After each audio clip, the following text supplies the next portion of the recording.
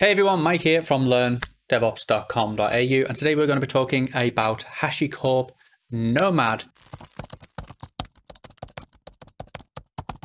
What the hell is it? What is Nomad? Well, quite simply, Nomad is an orchestration engine that solves the same problem as Kubernetes. Kubernetes is probably the orchestration engine that you've probably heard about the most. It's very, very widely adopted. It is the superstar of container orchestration. It is the bee's knees, if you like. It's the industry default. Well, Nomad is another orchestration engine as well, and it's from a company you may have heard of called HashiCorp. Nomad does things a little bit differently to Kubernetes. In fact, in my opinion, straight off the bat, I'm going to say that it is far superior than Kubernetes. So instead of just being able to orchestrate containers, Nomad can also orchestrate executables, and it can orchestrate virtual machines and even just raw commands across an entire fleet of servers. So it doesn't just handle container orchestration, which is what Kubernetes is primary. In fact, Kubernetes can only do that. It doesn't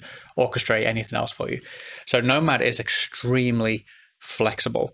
Now, this also means that it can orchestrate existing workloads without them having to be orchestrated. So that means that workloads found in older, more established networks and large enterprises, etc., Nomad can sort of be retrofitted in, and it can orchestrate and manage those workloads. So this is actually quite exciting for companies that have workloads that they don't want to necessarily containerize. Instead, they sort of want to modernize their stack, and they want to adopt orchestration and modern DevOps orchestration practices and tools, but they're actually unsure about the overwhelmingly huge task of leaping into a system that is Kubernetes, and Kubernetes is massive.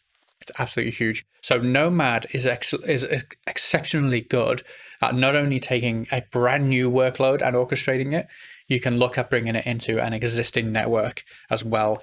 Java, virtual machines, straight up binaries, Docker containers, and just straight up raw shell commands. It can orchestrate them across your fleet of servers for you. So it's very, very powerful from that perspective. If you want to talk about this in a little bit more detail, then I just want to remind you that if you head on over to learndevops.com.au, if you scroll down just a little bit, you'll see where it says, do you want to have a chat? If you click that button there, that'll connect you to our Discord server. We've got about roughly 2,000 members now, and you can have a chat about this. So if you want to know a little bit more about Nomad and you want to have a sort of one-to-one, then head on over there and have a chat. So back to Nomad. It's also a lot easier to work with than Kubernetes as well. So Kubernetes is this extremely complicated system made up of multiple layers, lots and lots and lots of layers, whereas Nomad is actually literally a single executable. It's a single binary. So you just download it, you just run it, and off you go. Nomad -dev run, and you have a Nomad server and a Nomad agent right there on your local system. Kubernetes, quite frankly, requires a lot more to stand up just a single local cluster to develop against. It requires a lot more moving parts, and it is a far more complex system, far, far, far more complex. Again, with Nomad, you can just run it with the -dev flag, and that's it. You've got a cluster up and running on your local machine that you can assign jobs to, just like you would in production against a production cluster. So as a side note, this actually also means that you won't have to suffer with the Docker desktop licensing problems that we're seeing in the Docker world, where Docker desktop have now said if you got over a certain criteria, you have to pay up a lot of money to use Docker desktop. That's stinging a lot of large businesses.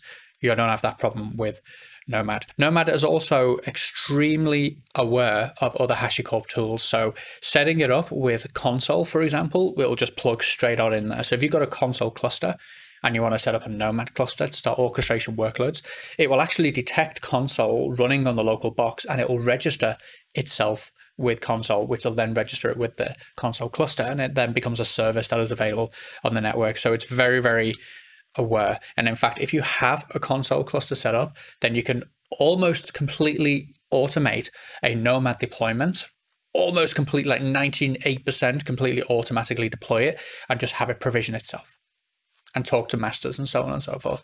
It's really, really quite wonderful. Overall, it is a much simpler, much easier system to use than Kubernetes. So if you are actually considering an orchestration engine for your containers, your applications, or just some shell scripts, then you might want to consider Nomad. Hopefully that was useful. Head on over to learndevops.com.au and let's have a chat. Click that button and let's have a conversation about Nomad. See you soon. Very nice.